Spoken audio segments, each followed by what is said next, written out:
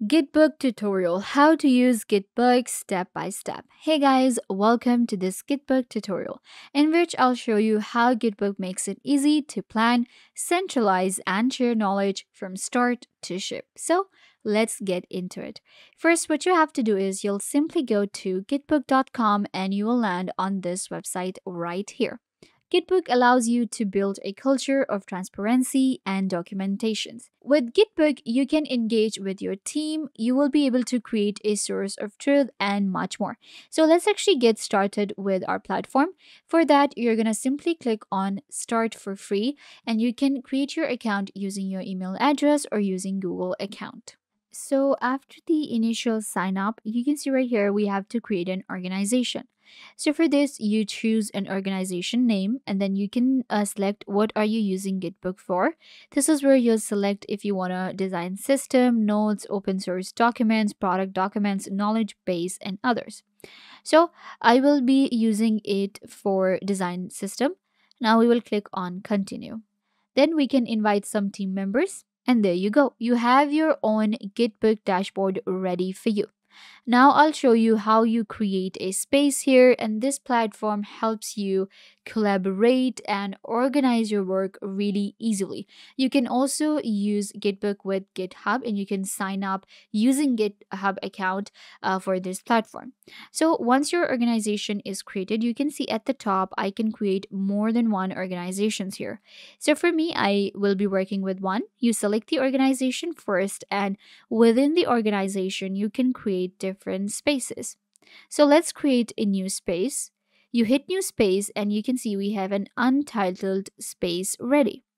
Let's change the name first. So I will be clicking on these three dots and then we can simply change the information and enter the title. So I will be calling it Test 1. Now this is my space name. So once your space is ready, now you can see we have different pages. We can customize our space. We have insights, integrations. At the top here, we have configure, share, and some of the more options. At the bottom here, we have this plus button, which is add new, and it's a quick access to new space, new collection, and import content. So within my space, I will be creating a new page. So you hit new page and it opens up like this. So within your page, what I will do is I will call it, let's say, test again. I will call it test page. Now we have the page description. So this one is for designing. So I will just simply type in here, enter your content here. Now, this is where you will be entering your commands. You can paste links here or embed content. So we can also use a template. So I will be working with a template. Hit use a template and it opens up the template center for us. Here we have the product documents, RFCs, API documents, daily planning, and design system. So I will be going to design system here. Okay, this one looks pretty good. So we have getting started, design principles, colors, buttons, and inputs. So what I'll do is I'll go with getting started here and click on use this template. So this will save a lot of time. This includes tabs, code, and much more. So once I have selected the template, now you can see we have our introduction, identity, components, a very good and thorough template. So with Gitbook, you will be getting the templates that will help you save a lot of time and you will be able to get started in no time. So here we have the getting started. What I will do is I'll just simply add, I can change the name here and page description. So in page description, just for the sake of for the purpose of the video, I'll just go with test 2 here. Then we have welcome, a design system. This is where I can enter the link. Then we have our design principles, and this opens up this whole, pages. Different pages are added into it. Now this space is actually really good. I will customize the text. Now adding a text, customizing text is really easy. You just, select the text from here, and now I can just remove it and type whatever I want to. Similarly, if I want to customize it, so you click on customize and this is where I can customize completely my space. Here I can customize the title and icon. I can customize the themes. I can customize the styling modes, everything. So we also go to integrations here. When it comes to integrations with Gitbook, you will be able to add Google Analytics and Intercom into your space. We can also share our space and we can get a social preview. You can upload an image to customize your content's social media preview. When it comes to the layout, again, it's all in customization and kind of like the branding of the space. So this is where you will add all of the information. Once your customization is done, this is what it will look like. Again, I'll actually click on integrations here to show you because integrations are an important part of Gitbook. In all integrations, we have Google Analytics, Figma, GitHub Files, Arcade, Slack, Discord, MailChimp, then Fathom.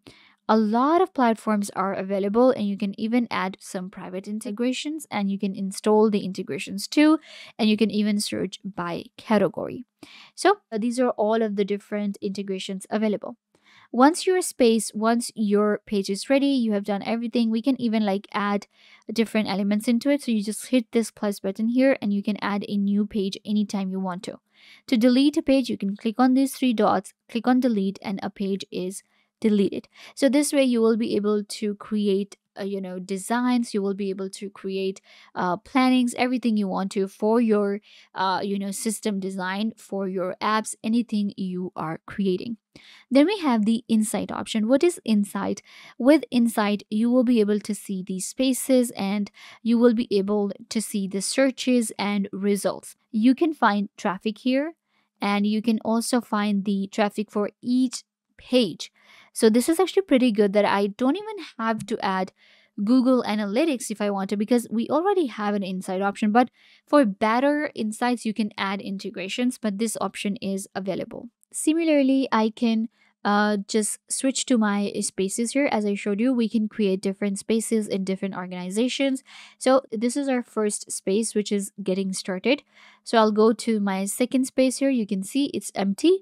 And this time, maybe I can click on use a template and we can go for API docs. This template will show you and advise others on how to get up and running with your API.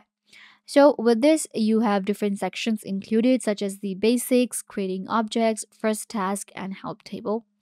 Then there is the meeting notes. This one is actually easy. I will go to the RFCs. So this process is intended to provide a consistent and controlled path for changes. This one you can see again. It has 2 pages. This template is also pretty good. So with Gitbook, you can create a space for you, your team, and others to get all the information you need in order to run APIs, in order to create and design themes, data, and much, much more. So you can even create collections here. You can see we have new collection and import content. Importing and exporting content is also really easy. So you can go ahead and get started with Gitbook right now. It's very easy. I hope this video was value to you, and now you know how to use Gitbook as a complete beginner. Don't forget to give this video a big thumbs up, leave a comment down below, turn on bell notification, and subscribe to YouTube channel.